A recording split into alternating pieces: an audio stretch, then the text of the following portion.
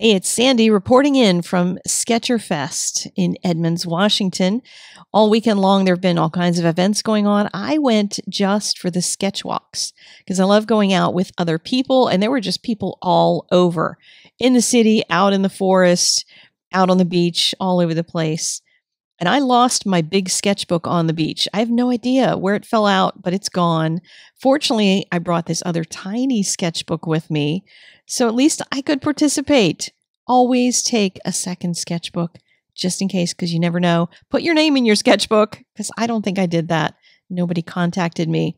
But at the end of every sketch event, there's always a throwdown. So you can go and look at what everybody else created. Don't be shy.